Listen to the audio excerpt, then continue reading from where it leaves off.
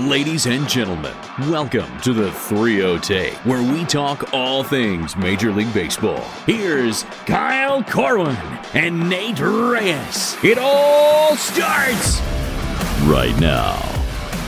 Welcome back to the 3-0 Take, presented by SeatGeek. This is episode 342. I'll be your host, Kyle Corwin, and I'm here with my co-host, Nate Reyes.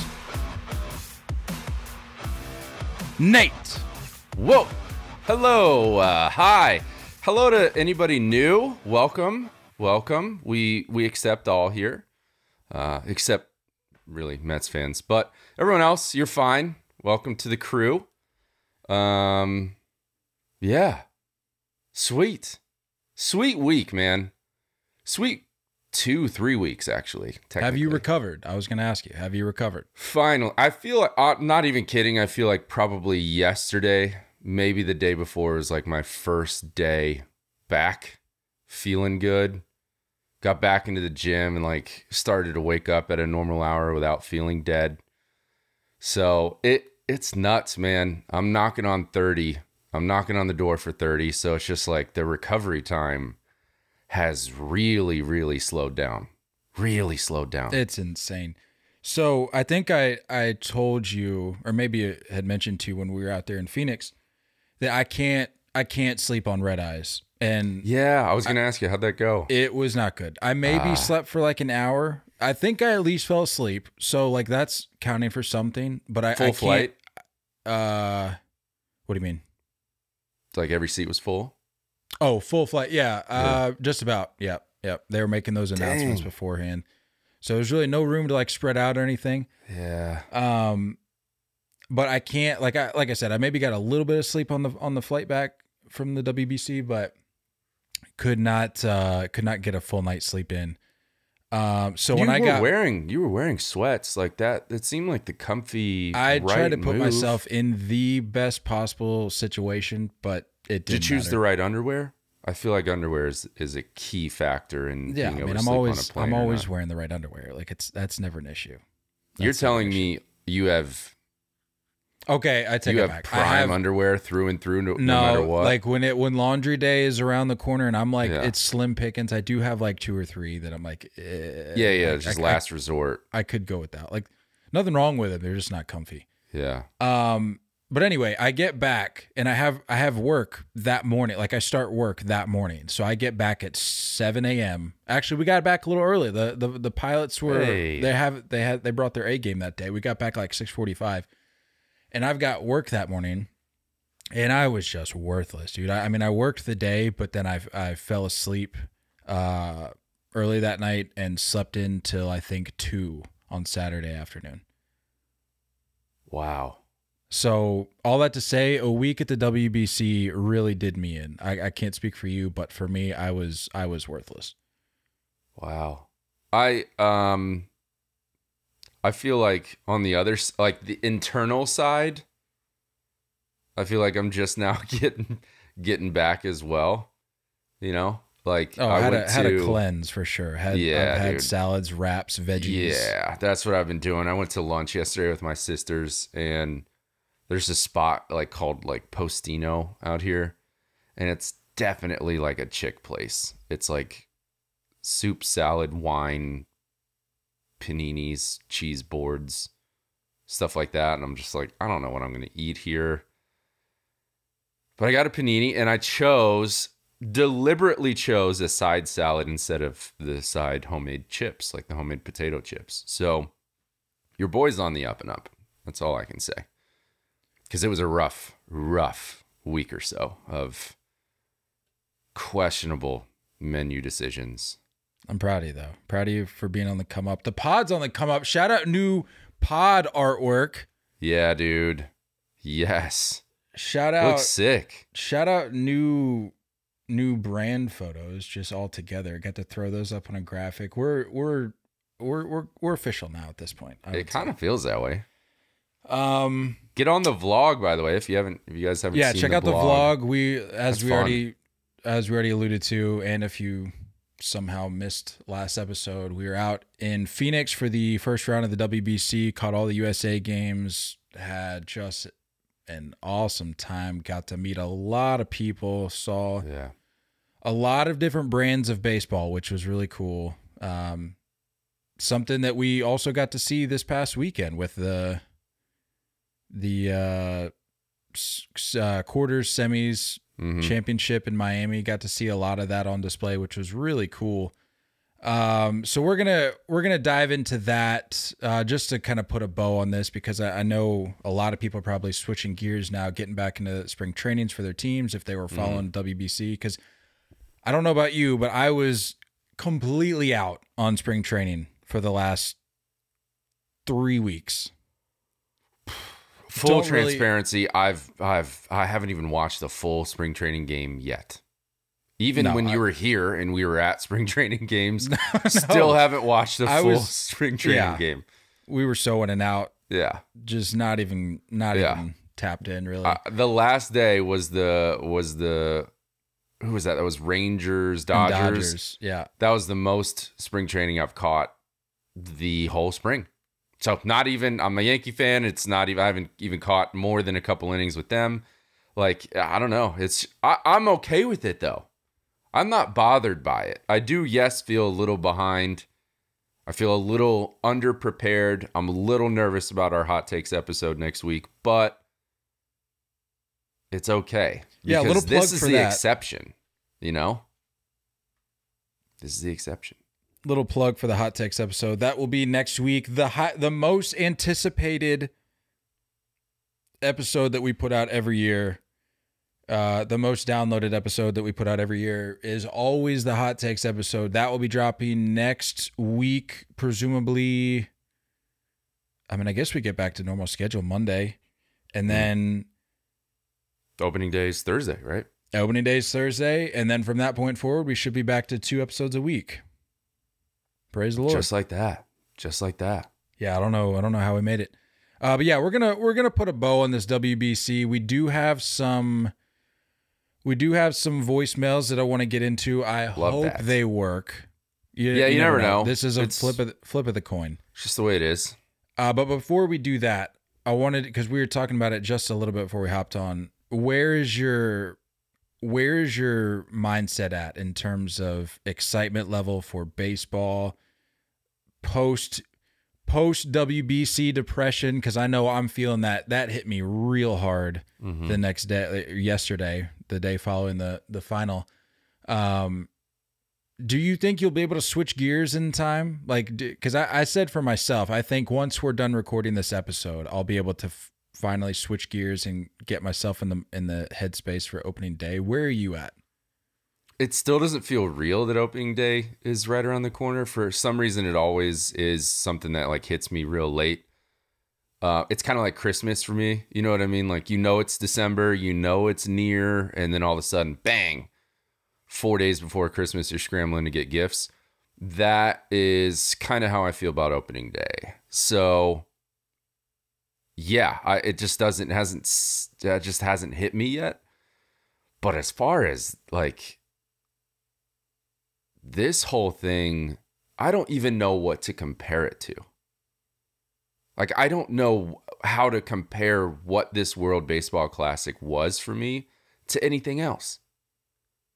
Like, I'm okay with other sports. Clearly, baseball is my number one.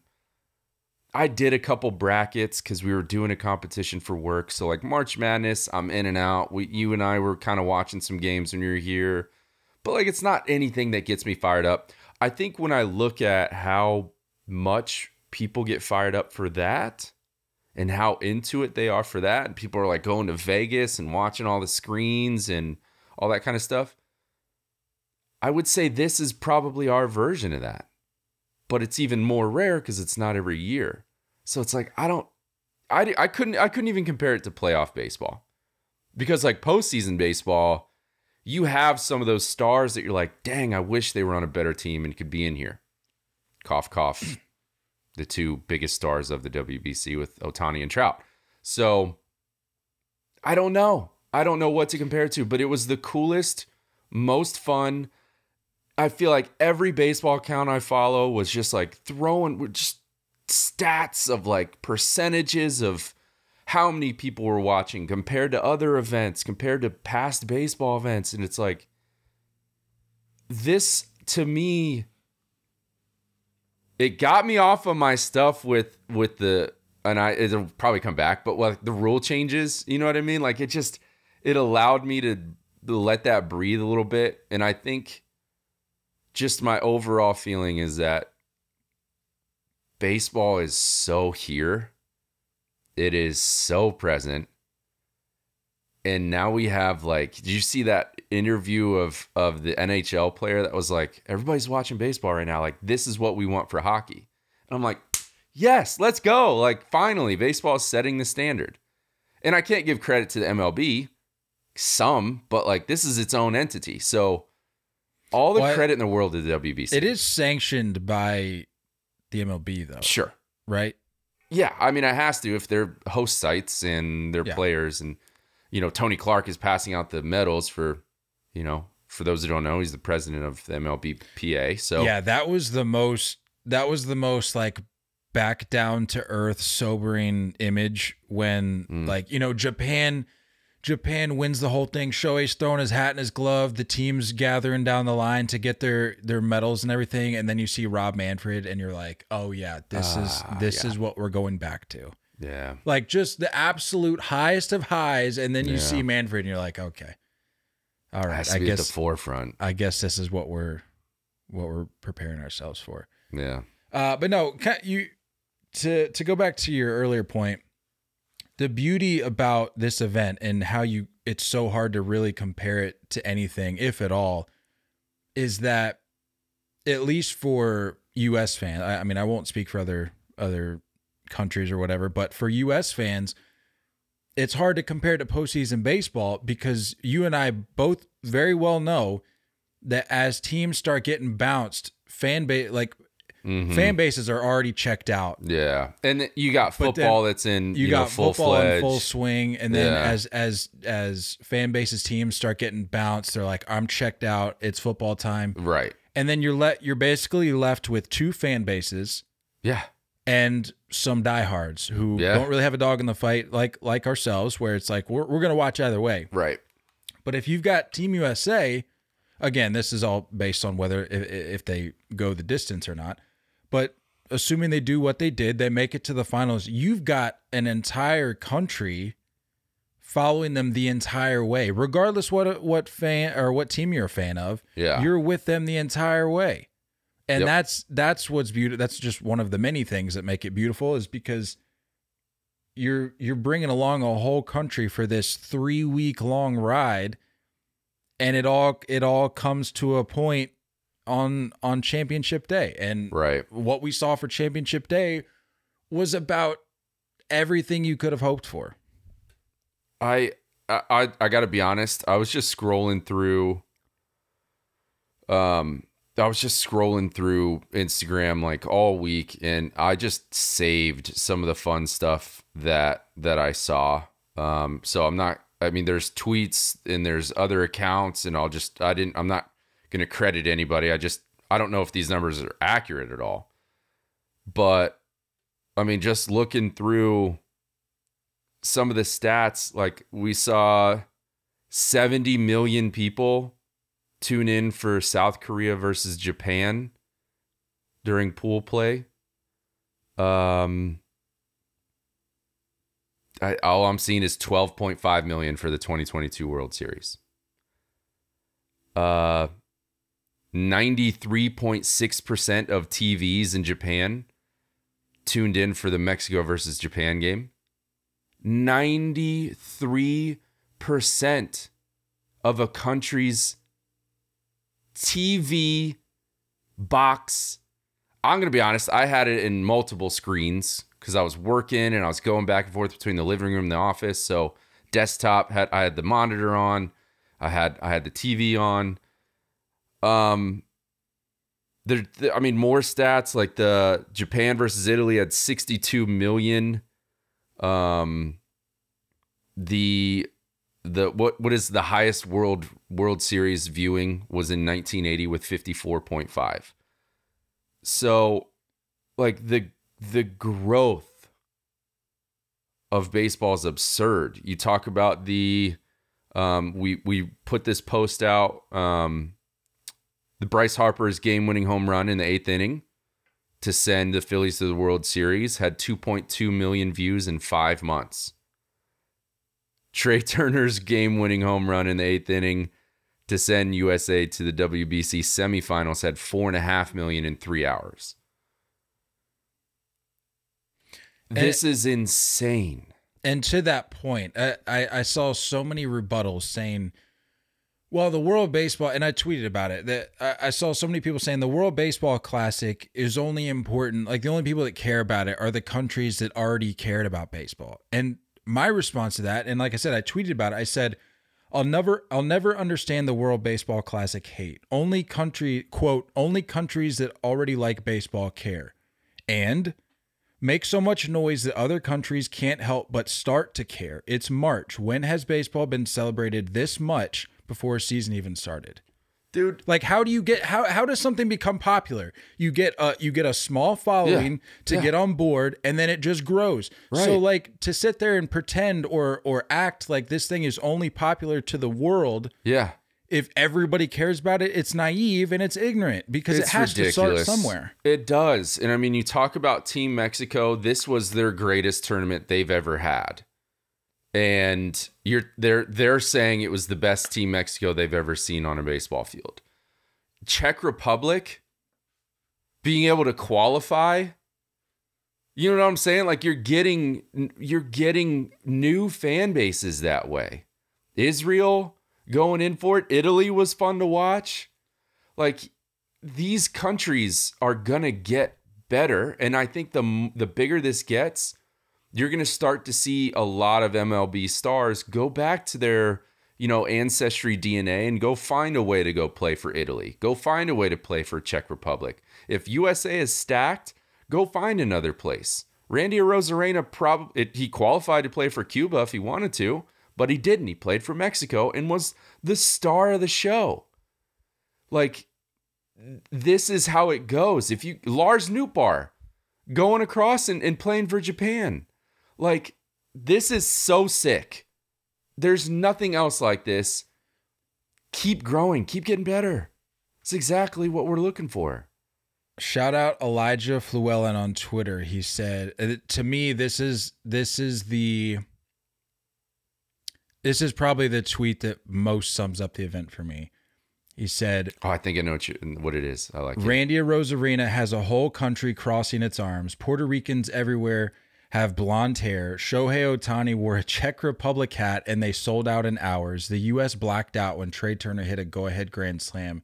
The WBC has been nothing short of incredible. It hits the nail on the head, dude. Like the best WBC to date. It wasn't the tweet that I was thinking you were going to read. I saw a tweet, and I'm sorry I don't remember. I didn't save it. But it was something like 20 teams playing for a couple weeks, and it literally came down to the exact ending that everyone was hoping for. Insane. Shohei versus Trout. Let's not get ahead of ourselves. Let's not get ahead of ourselves. We're definitely going to get into that. But before we go any further, let's get into some of these voicemails. Again, hopefully they work. These are over the course of like the last week or so. So some of them may be like excellent, a little somewhat outdated. Dated or whatever, but the sentiment's still there. Let's see what we got. What's up, guys? This is Jack, longtime listener.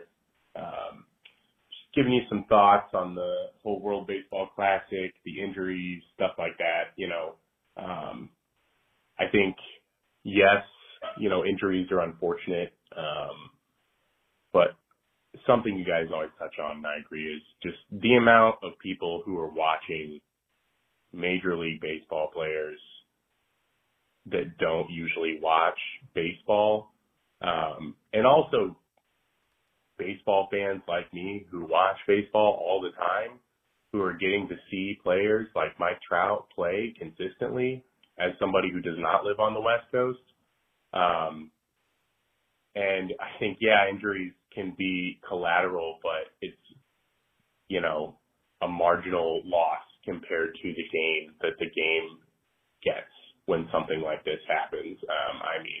Half of Japan watched the Japan game That's just unheard of. And if we're trying to look at growing the game and bringing new fans in, I think we just have to deal with, potential injuries, for some of our best players. It's unfortunate, but, and I feel badly for Mets fans, but at the same time, how many new people are going to be watching Mets games and talking about the Mets because of something like this? And yeah, again, unfortunate, but PR is PR. That's true. And people are talking about baseball in the off season more than they do in the regular season. So overall, this is just a win for baseball and baseball fans. And, it's growing a fan base, and we're not changing the rules of the game. Just my thoughts, here I'm just rambling. So anyway, would love to hear what you guys have to say. And thanks for putting together a great pod every week. Appreciate it. Yeah. Appreciate the message, Jack. Nailed it, Jackie boy. Nailed it on all fronts. Speaking specifically to the injury issue, because that's been such a hot topic regarding this whole thing. I told you, I texted you last night. I was on one yesterday. I don't know what you had possessed time. me yesterday. I had the time yesterday, and I had so many people. I put out that I had posted the tweet, but then I'd slapped it on a graphic yesterday and sent it out from our account. And I said, trying to wrap my head around the likely reality that so many U.S. pitchers presumably opted out of the WBC due to contracts and money, yet Shohei Ohtani has a $500 million check waiting for him, and he was out there every game. And I had so many people in mostly Facebook, some Instagram. I'm not surprised by the Facebook response. That seems to be just what happens there. It's just the boomer hub over there. And I saw so many responses of people saying, well, how can you blame those players for maybe wanting to protect themselves from injury? I said, okay, let's ask Gavin Lux how his season outlook is looking for this year, because that was in spring training. Mm-hmm. So, right, like, the whole injury conversation goes out the window right there. It starts and stops with Gavin Lux, and I hate to continue to use him as like a talking point, but it's a prime example of what we're talking about.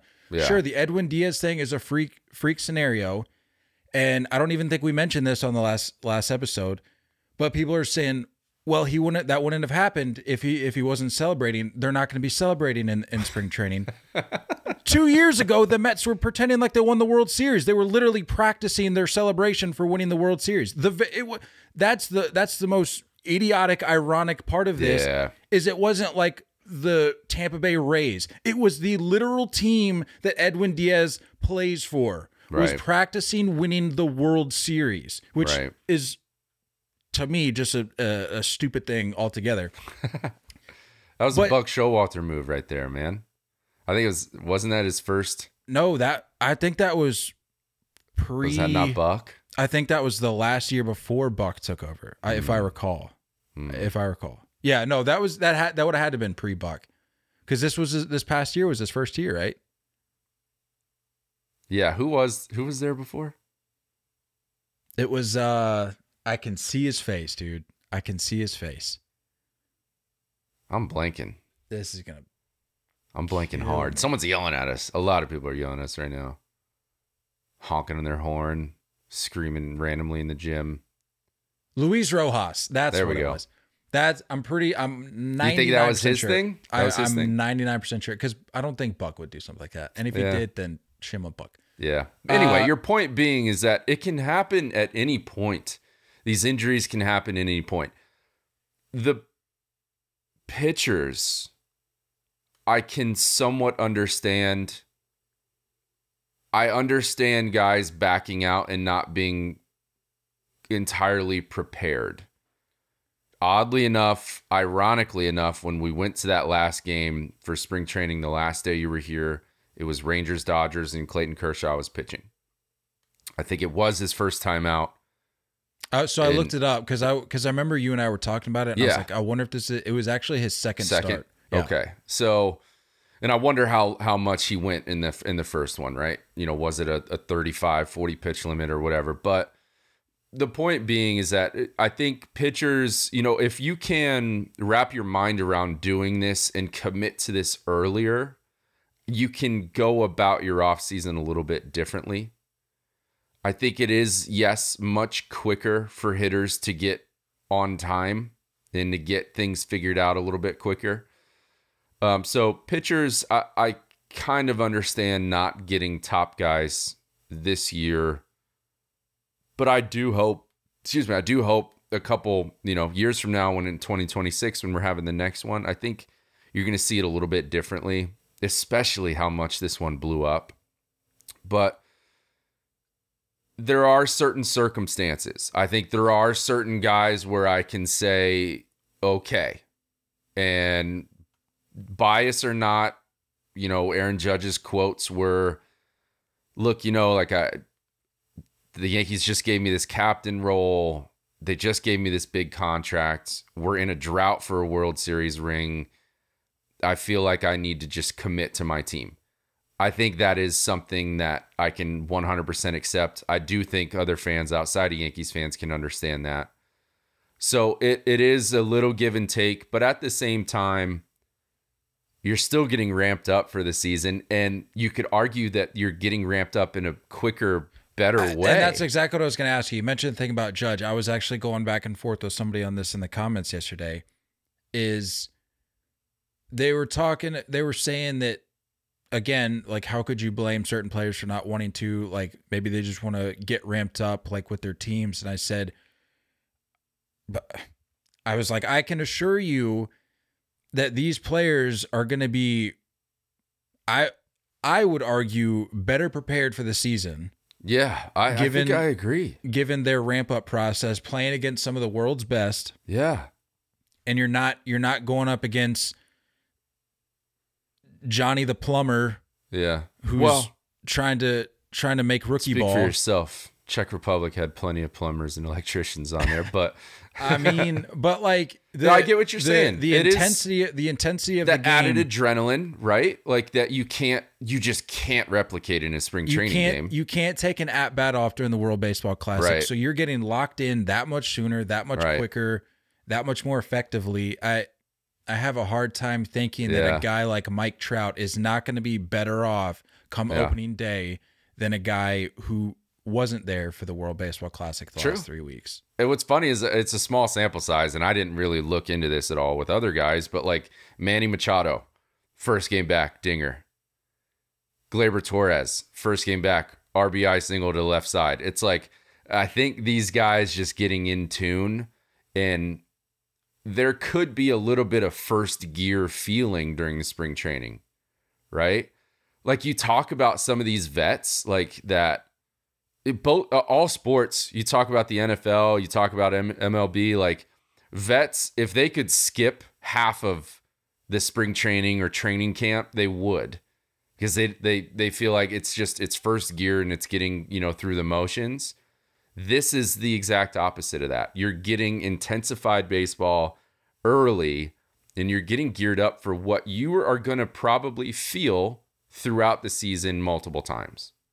So why not get more of that experience under your belt? Pressure makes diamonds, baby. So like, if you're in those pressure-filled moments more often, you're going to end up being better. You're just going to learn from it. Whether it was a negative or positive result, you're going to learn from it. So yeah, I would love to see, if we recap at after the first month of baseball, and we just grab all these guys, specifically hitters, that performed at WBC. I'm curious to see where they sit compared to other guys. I would love if somebody was able to put that together. Compared to other guys, and I would also love to compare it to if you're checking in a month into the season, I would love to compare that to each individual guy's month in previous seasons. True. Very true. To see like maybe how possibly like notorious slow starters, right, and how they're doing now. Yeah. Right. I would love to see that. Before we get too far down the line here, let's get another voicemail going. Let's get it. How we doing, fellas? AJ Torres, Danbury, Connecticut. My guy. It has been a while, but I gotta say, this World Baseball Classic has been absolutely incredible, and The only ones that don't seem to be enjoying it are the ones that have their players involved, I guess. But I just want to say this, especially I know this is being a little biased as a Yankee fan, but guess what? Half the Met fans are just bitter human beings, but so are the majority of Yankee fans, but True. I'm just going to state my case here.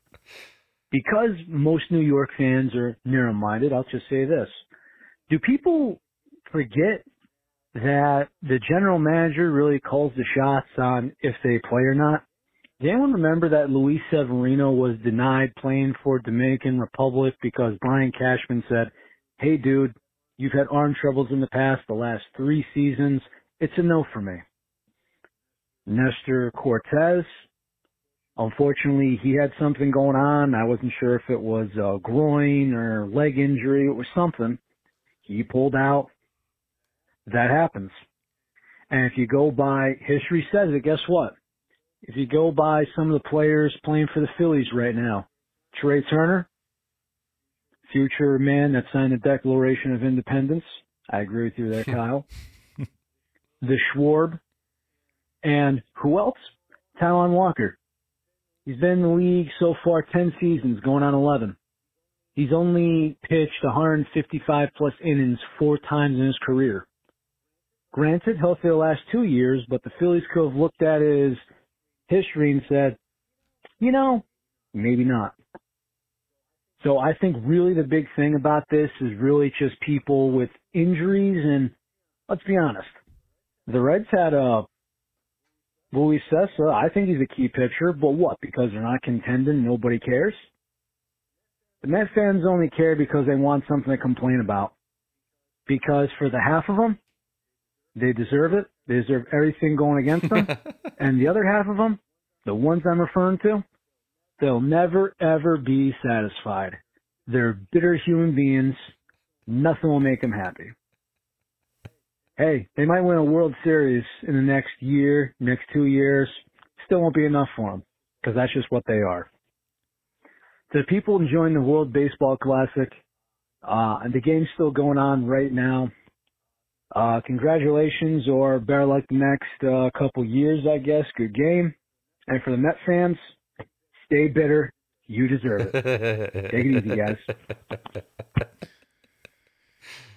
Oh, man, that was gold. The pride of Danbury, Connecticut. I absolutely love it. The mayor. AJ's the mayor out there, bro. Oh, that's sick. Yeah, I mean, I think that's kind of something that we talked about. I don't remember if it was off air or on, but yeah, I mean, those are certain things that just, they're always going to be in play, but the truth is, like, if I think what a lot of these players are saying, Trout and Mookie and just like some of the interviews, and if you're playing in the MLB, if you're on track to play in the MLB,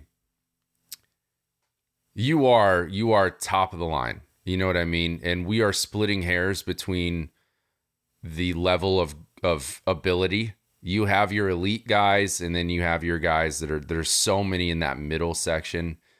So I think there was probably a lot of GMs that just didn't think this would be as big as it was, and they wanted to protect their guys. And there's certain names, again, you can make exceptions for. And, if Dodgers, recommended Kershaw to pull out because he's winding down and because a lot of people are going to be buying Dodgers tickets to possibly see him for the last time, I can understand that. But I think now, I genuinely think moving forward, I can't imagine the number of GMs saying no being higher than it was this year. I think there's going to be a lot of guys that just want to represent their country, and it's 2 weeks of just amazing, insane baseball. And I think there's so many names that were probably learned by average, modest baseball followers. Lars Nootbaar, solid. He ain't a superstar yet. You know what I mean?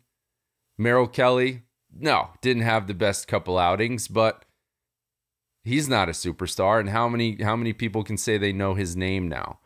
Kyle Higashioka didn't get any innings, but he's the third catcher for Team USA. And it's like, you know what? There are some of these names that can start to grow. And if we're talking about wanting to grow the game, build players' brands, you got to do it in different ways. It can't just be reliant on only the MLB season and that specific team. If you have opportunities like this, I can't imagine better ones. Yeah, in terms of the next WBC, I'm truly hoping for just a sweeping wave of Mike Trout's post 2017 WBC. And what I mean by that is, if you're unfamiliar, Mike Trout came out after the 2017 World Baseball Classic and basically, I'm paraphrasing, but basically said, like, I missed out. I need to get in on that action next time around. And not only did that, and I think I tweeted about this too. I've just been on one on Twitter recently. I've just been tweeting out every single thought I have related to the WBC. Yeah. I gained so much respect for Mike Trout over the last 3 weeks because I did too. He ultimately was a man of his word. He, like I said, he came out after 2017, said, I missed out. I admit that. I originally said no. I saw I saw the vision. I saw the path for this event. I missed out. I need to get on board next time around. Commits to 2023. And you and I talked about this in the vlog when we were doing that first game recap, where we were talking about how nobody got, like, there were no subs. Nobody got pulled. Right. Mike Trout went out and played in every game. He had every reason not to. He could have just been like, hey, like, I'll show up. I'll play a few games. I'll get my face out there for the brand, for the country, yada, yada, yada. He went out there and played every game, almost every inning. And not only that, he committed to 2026 already. Like, he's already verbally committed to 2026. So not that I was like slandering Mike Trout for any particular reason, but anything that may have existed for me pre-WBC related to Mike Trout in terms of, well, like, what's his commitment level like? Is he just trying to go out there and play baseball? He's not really concerned about trying to win a championship. He's this super wonderbred guy that just wants to go out there, have his ABs, go out into the field for 9 and call it a day. All that for me, at least, is out the window. Like I said, I think, to use a phrase you may have used while we were out there in Arizona, a paradigm shift surrounding Mike Trout. And for me, it's completely changed. I mean, I'm even considering maybe getting one of his jerseys after the fact. Like, a tournament's over, and like I may even do that. So yeah, I there was just a fire that got lit inside that dude that he may not even admit this, but no one's ever seen that kind of emotion out of him with an Angels jersey on. We unlocked a new Mike Trout these last. It's almost like a video game where it's like, oh, we finally got the code for the new Mike Trout, and that was awesome to see. Yeah, dude. And like, I've never seen that emotion out of Trey Turner before. I've never seen those guys react that way. Have you ever seen an entire MLB dugout come out onto the field after a non-walk-off home run? A non-game-ending home run. No, I've never seen that. I have not. So I think there's a lot of good that came from the culture of other countries. The fire, you had guys in the USA clubhouse that were talking about, being embarrassed about getting their teeth kicked in from Mexico. And when they turn around and face Venezuela, they said, we have to match whatever energy that is. And it seemed like every other country had more energy than the US. This, I think, just kind of opened up a new level for a lot of guys. And dude, John Smoltz was like, I've thought Trey Turner's going to be an MVP. I still think he's going to be an MVP. And now I'm like, yeah, I think I kind of see that now. Like, if he's capable of doing this throughout the season, like, yeah, I would agree. So you're just seeing something that I think there's a new gear that's unlocked. And it's not even relative to time of year or just spring training versus WBC. I think there is like a new fire inside of certain guys. And there is, John Smoltz again talked about on the commentary about there is an addiction to that postseason. Mm-hmm. And when you have anything that can replicate that type of energy, we may see Trout pop off this year just to get what he got these last couple weeks. Go get that same feeling. Never know. Maybe possibly a more vocal Mike Trout about wanting to get out of town because he feels like the front office has like horrendously let him down. Maybe. After promises of like, we'll surround you with this or that. Like, yeah, Shohei, but like, what else? What else are you doing? It could have adjusted his leadership style as well. Maybe he does become a little bit more vocal. Maybe it is less of lead by example and a little more of fire me up. You know, provide some antics that could get the rest of your guys going. I think there's a new thing that just unlocked within a lot of players, Mike Trout being the forefront. I hope I see it come to fruition throughout the season. Got another voicemail. I think we got 2 left. All right. Hey guys, first time caller. Just wanted a quick question. So obviously we saw a lot of emotion in this WBC. Kind of reminds me of the whole Let the Kids Play initiative the MLB did a couple years back. Do you guys see this as kind of an extension of that? Do you think it's going to carry over into this next MLB season? We're going to see a lot more emotion on the field? Or do you think, the traditional unwritten rules are going to kind of bounce back and prohibit that from happening? I would love to see all the emotion on the field. You know, I'm a young fan, so the way you grow the game. I'm just curious on your guys' thoughts. Thanks. Bye.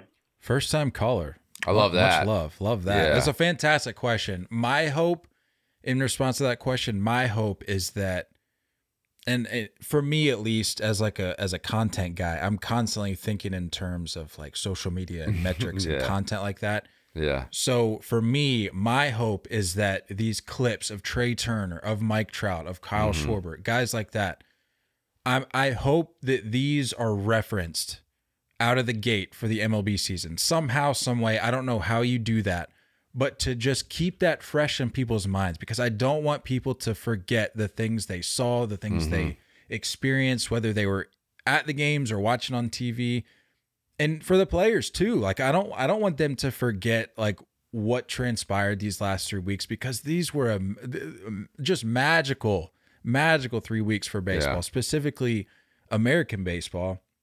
And so I'm hoping that content continues to trickle into the season and almost becomes like a mainstay for American baseball content. Like we see clips, like we joke all the time about like the Bartolo Colon home run just constantly being resurfaced in the same way, albeit more serious way and more meaningful way.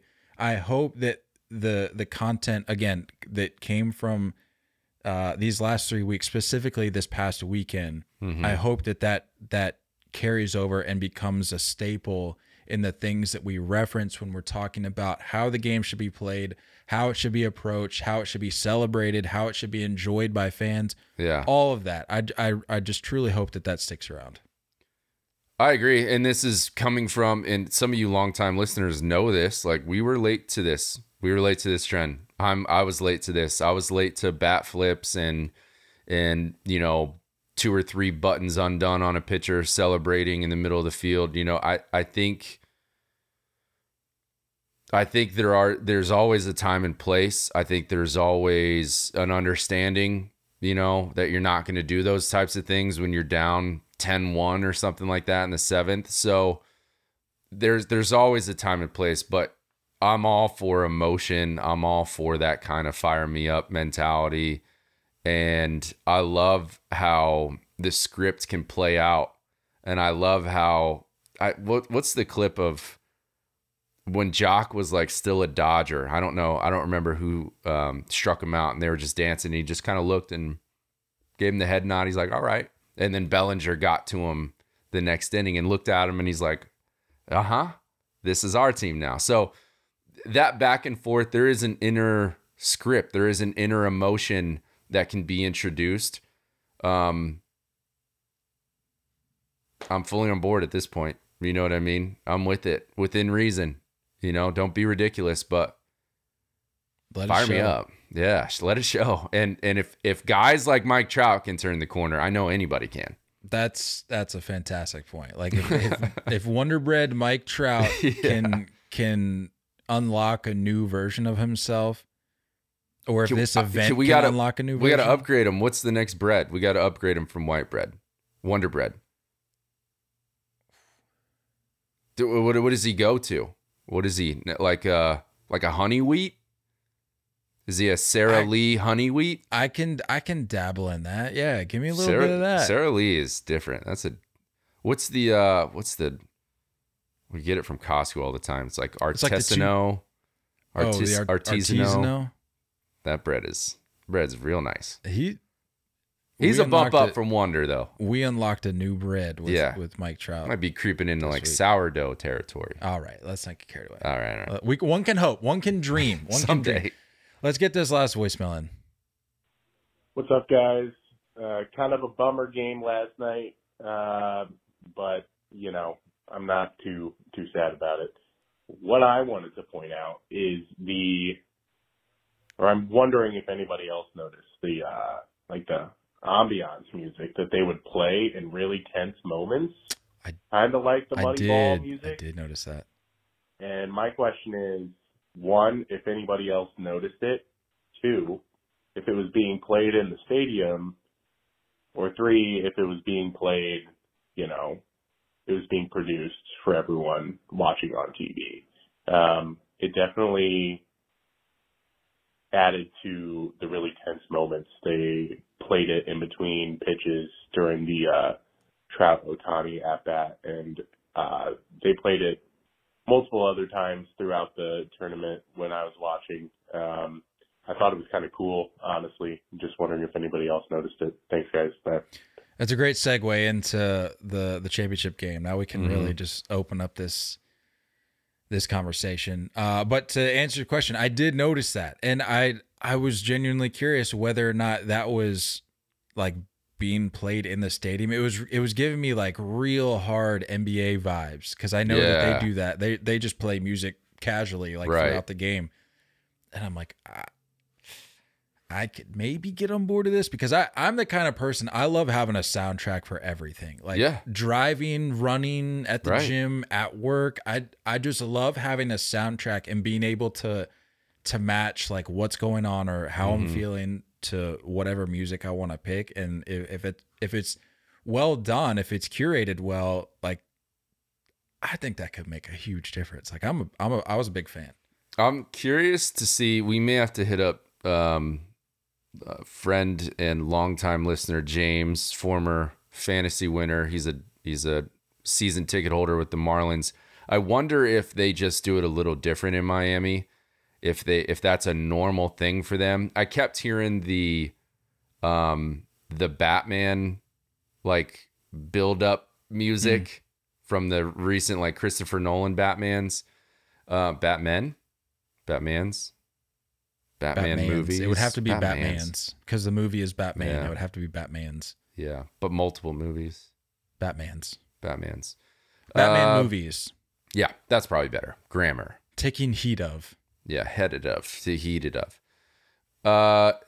Heated. Anyway, I liked it. Taking heed of what I'm saying right now. Heed of, yeah. I liked it. I like the sounds. I agree. I think there is probably going to be this transition of like, I don't love or hate the organs, the organ player. I think it's just kind of, it's old school, and it's probably something you expect to hear when you go to a ball game that's been around forever. But I don't know. To me, it doesn't really get me going. The charge or the, clap your hands, like that stuff is just, it's not enough of a buildup. I think that you can engage those emotions with certain soundtracks like that. And if we steal what?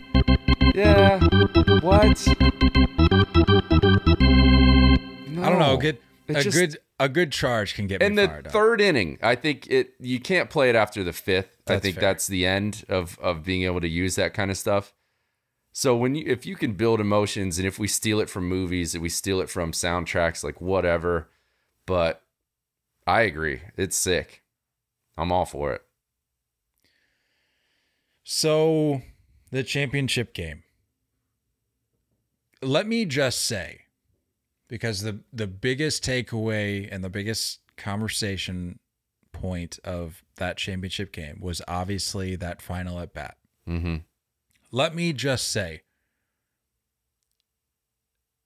how infrequently as sports fans, as baseball fans, but as sports fans as a whole, we get to see the perfect moment, the dream scenario. You know, if it's a guy's last season and we're down to the end of the season, it's his final game. It's like, I want there to be an at bat where he hits a home run, The script just works perfectly. Laces one into the gap. Yeah. Usually 9 times out of 10, what happens on things like that, you get a pop out to the third baseman in foul territory. Right. You take that scenario, you fill in the blank with whatever sport you follow, and it's going to be more times than not something lackluster. But to your, like you were saying, the fact that we had so many countries represented, we had so many games, we had so many lineup shifts. That's something that I haven't really seen talked about. Like you got guys like slotting up and down the lineup, and it just happened to I mean, I think for the most part, Trout stayed where he was, but like moving guys around could and did impact, you know, like who gets that last at bat based on how they've been hitting. Like if you get a guy that's hot hitting in front of Mike Trout, chances are you're going to get to Mike Trout. But the fact that we got that, like it would have still been cool, like if he was second up that inning and there's like one out. It's like, that's cool. Like it's the 9th inning. But the fact that it came down to the final out, dude, everybody standing up, you know, the same way that they have been in all these spring training games that we keep hearing about. Because apparently this doesn't matter. Yeah. It was incredible. And I'll plug our guy Carabas. This was even before the championship game. He had tweeted out how, and I put it on a graphic. He had talked about how he misses like the 90s, or he misses that era when we had like the flash bulbs. From people like taking pictures at games. Like if you go back and watch like, you know, like Cal Ripken or guys like that, like when he breaks Lou Gehrig's just record, lights, fireworks everywhere, dude. And I was just, that to me, that was the only thing that was missing, because I can't imagine if we still had that for that final at bat, what that would have looked like. That's true. And the fact that it just can't, like I said, the fact that it came down to the final at bat, you have Shohei, you have Trout, you have Shohei showing no signs of letting up, is pumping 100 plus, even pumped 102 in there on that. I mean, it ended up being a ball, but the fact that he's pumping 102 against one of the world's best players, as one of the world's best players. He wanted it. Shohei wanted that moment. He wanted that, dude. Like, he wasn't available, but he made himself available. I think there was like some interview a couple years ago of who, I don't remember who it was. Somebody from MLB Network was with the Angels and like interviewing him and stuff. And Shohei's like, yeah, I'd love to face Trout someday. Oh, no. I saw that clip yesterday. So it was Mike Trout and Shohei at the All-Star weekend out in L.A. And Harold Reynolds, they were asking... Harold Reynolds, that's who it was, They were asking Mike Trout, they're like, so like, if you guys ever matched up, like, how do you think Shohei would approach you? And it was kind of eerie. He didn't get it like exactly right, but he's like, yeah, Shohei knows me, man. He knows that if I'm sitting fastball, he's gonna lay in a slider or something there, or like I think he maybe set a cutter or something. I'm like, that's kind of eerie, because that's basically almost what happened. And then they looked at Shohei, and they're like, would you want to face Mike Trout? And he was like, and he understood him, and he was like, yeah. And then Harold, I guess, had an epiphany and was like, World Baseball Classic, and sure enough, dude, the last out. It's just perfect, dude. And it, like, the baseball gods definitely blessed this tournament. You know what I mean? They blessed this tournament to set up that scenario. There's nothing more perfect. I have no idea what Christopher Russo was saying on First Take the other day. I was hoping you didn't even mention that guy, dude. No idea what that was. Dude, that was an absolute legendary at bat. It's what we all hope for. It's going to be played back years down the road. Like, that is a memorable moment. And if they remain teammates or if they never face each other again, this moment will go down forever. And to be honest with you, I kind of knew Trout was done after he missed that heater down a little on his low end, right down the middle. Like, he likes those low fastballs. And once he missed that, I was like, yeah, I don't feel good about this. A couple sliders later, and yeah. I love like digging into like the mental side of it, like the psychology behind it. And I saw a lot of posts talking about like comparing even just the seconds leading up to the at bat. They showed Trout and just kind of his demeanor. They showed Shohei's face and his demeanor. They were both in it, I would argue, but Shohei, dude, like you said, that guy wanted it, dude. Mm-hmm. Trout goes up, does like his little nod to kind of just like, you know, does like his little pre-at-bat nod to the pitcher. It happens to be Shohei. But then they flip to Shohei, and dude's not even phased. Nope. Like, he may have done something as he's like leaving the on deck circle, but from the point where he steps into the box, dude is locked in. Yeah. You wouldn't even know it was his teammate in the box. Yeah. And he had this just killer look to him and absolutely went after him. It was like, this is my game now. Absolutely. You know what I'm like, saying? this is my country. This is my our game. This is our tournament to win. This is my moment. Baseball is mine now. I am the guy. And I'm the captain now. That's what he was saying. And the fact that he lays a slider in there just to let Filthy. you know that he's capable of doing that in that scenario, I'm like, oh boy. you want to talk about the respect I gained for Mike Trout over the last 3 weeks, dude? I'm fully on board, and I don't want to sound like a homer now, and I don't want people being like, I know. I mean, look, if I get the hate for being like, oh, welcome to the party, pal. Yeah. I it's deserved, but just go to bed tonight knowing that your friend Kyle is fully on board. With Shohei Ohtani, dude. Yeah. I'm all about the Shohei show now. So after the strikeout, I love the emotion, throwing the glove, throwing the hat. Everybody runs to him. Like, just the exact celebration that I think everyone was hoping for. But when you talk about just like the overall respect all those guys have, everybody from the Japan side bowing, tipping their caps. Bringing Ichiro's jersey out gave me chills. I saw that, dude. That was sick because, like, and we've always been against like the bring jersey. Like, the guy's not dead, but for this, like, Ichiro is that man, monumental being for Japan baseball players to come through and do what he did for MLB, and just, he is an icon, and that is something that I loved all the respect, dude, and like. I don't know if you saw the pregame speech that Ohtani gave to his clubhouse. He's like, I know we admire them, but like, today, let's just go beat them. You know what I'm saying? Like, it wasn't anything disrespectful. It was like, the admiration is there. Of course it's there, but let's just put that away for a minute and go do this. Let's go do this thing and become bigger than them. And they did. And like, I'm not even upset. I'm genuinely, after the last strike, I was just, I couldn't help but smile, because this is 100% good for baseball. All of it was. Even when we were at the game getting our teeth kicked in by Mexico, you just saw like the joy of other fan bases, and you saw like the happiness of other people. And I think that's why it's so perfect of the timing. We would be so different if this was happening in like November, December, after a season. You watched your team lose, maybe your team lost in the World Series, and now you just have like you're surrounded by bitterness.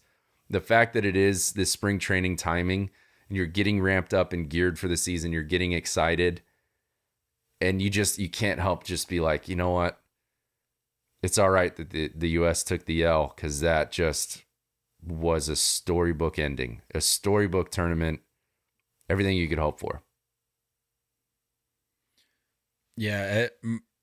On that note, my thoughts following that championship game were basically the same, if not exactly the same way I felt after that Mexico loss. Just the beatdown that Team USA had out in Phoenix. Like, you're a little bummed, but like, I just couldn't be upset. Like, when Trout struck out, honestly, I was more mad at, like, I love me some Mookie, but I was more upset about that at bat kind of taking the wind out of that situation, to where it's like, okay, if Mike Trout is capable, that would have been huge of doing something big if here. Mookie got on.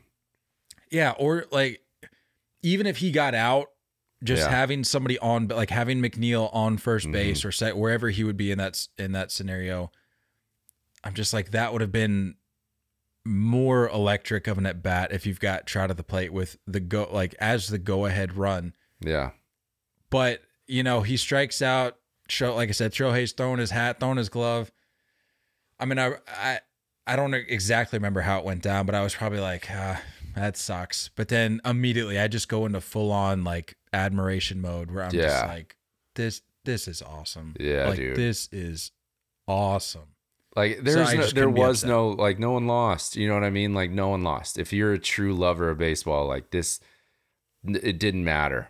It really didn't matter that the U.S. lost. Sure, it'd be great if they got the gold medal. All those guys want it. That's why they're doing it. I understand that side of it. But from the fan side, dude, we didn't lose. We got everything we hoped for. Everything we needed. And it was perfect. From the USA side of things, I really hope this serves as like a little bit of a wake-up call. Probably. Like, it's probably better that it didn't end the way we wanted it to originally. What's that? That's 3 gold medals for Japan at this point for this tournament. They've won 3 times. Is it 3? Yeah. U.S. only has 1, I think, or 2. I think U.S. has 2. No, I think U.S. has 1. I think 2017. I thought. Let me check. 2017 was it? I thought I thought it was 3 and 1. That sounds right, actually. Yeah. I mean, hopefully this does wake them up a little bit. Yeah, Japan won in 2006. Japan won in 2009. DR won in 13. US won in 2017, and Japan won in 2023. So 3-1. Yeah, that's sick, man. But John Smoltz brought up a good point. I know he gets buried for a lot of stuff, and I'm not saying he's the best, but he did bring up an excellent point that, like, it just seems to me like the transition of Japanese players into MLB isn't as scary as it used to be. Yeah. I think that they've closed that gap where the competitiveness and the ability, it's very transferable. And where, like, even myself, I had doubts about the Yoshida signing with the Red Sox, right? And like, you as a Red Sox fan, like, you're a little uncertain, but when you watch this, you're like, no, he's gonna be fine. he's gonna be just like, fine. Transparency, like, integrity move here. I was on the fence about Yoshida, but then after seeing it, when we were in Phoenix and we had the fantasy draft is having to be redone because of some technical issues. Yeah. But in the original draft that we did when you and I were out there for our fantasy league, I was like, you know what? I'm on board with this guy now after seeing what I've seen. And I drafted him. Yeah. Do you think I'm going to draft a guy that I'm like, I don't know if his skills are going to translate over? Like, no. And I get it. It's a fantasy draft. There's not that much at stake. But, like, that just shows you, going back to the whole like paradigm shift and just like the perception of these kinds of guys. Like, I'm all about it now. Like, I understand, and I'm always going to have like a little bit of skepticism just because it's by default, by nature, it's a different league. It's a different continent. Mm-hmm. But to your point, that gap has closed drastically for me. So I'm going to be much quicker, much more prone to believe that these guys are capable of not only hanging in Major League Baseball, but like being successful superstars. In this game. Shohei is definitely, I mean, like, Ichiro over the length of a career, yes, but Shohei is now like, hey, a Japanese baseball player can rule the world. And when you look at this whole thing and you take out the attendance, you take out the argument of the rules, you take out the length of the game, you take out the location, you take out all things.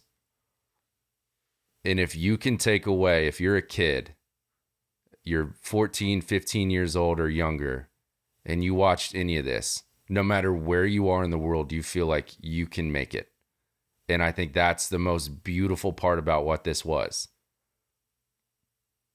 Doesn't matter where you are, you can make it. You can get there. Name anything else that's been able to have that impact and grow the game that way. That's the most important thing, I think, to me, to you, to anybody that's in baseball that wants to pass the torch and hopefully it keeps growing. That's what you hope for. That we had all those kids fall in love with baseball all around the country, or all around the world, I'm sorry. All around the world, having a feel that they can make it. And notice how all of this happened without any of the new rule changes. It's true. But that's a conversation for a different day. But to your point, the whole sentiment of baseball won, and I think we maybe even already mentioned that a time or two. That, to me, that's kind of the biggest takeaway here from this whole thing is baseball won. Yep. Whether you're a U.S. fan, whether you're a Japan fan, like, I get it. Baseball is king over there, it seems. Baseball still has a ways to go over here. There are other countries that were in this tournament where baseball is more important than it is in the United States. There's countries that were in this tournament where baseball means less than it does in the United States. Mm-hmm. But baseball as a whole took a giant step forward, and I think it starts with the kids. Like, having them witness what's happening here, to see a guy like Mike Trout kind of break out of his shell, that's huge for the growth of the game. And I truly believe, with this being the best World Baseball Classic that we've seen to date, I truly believe we're finally now at the point, and like you said, moving forward with general managers having a much harder time saying no to letting these guys participate.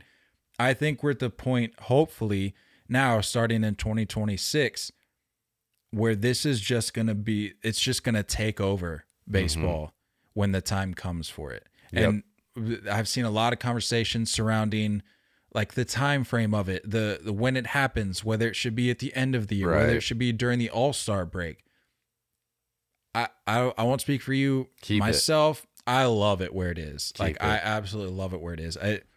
Selfishly, as a American baseball fan, I love that we got this dose of playoff baseball, this 3-week window of playoff baseball before the season evens. We still have a week until opening day. Right. And I honestly feel like I just stepped off a plane after watching a full season of baseball, or at the very least, a full postseason of baseball. I agree.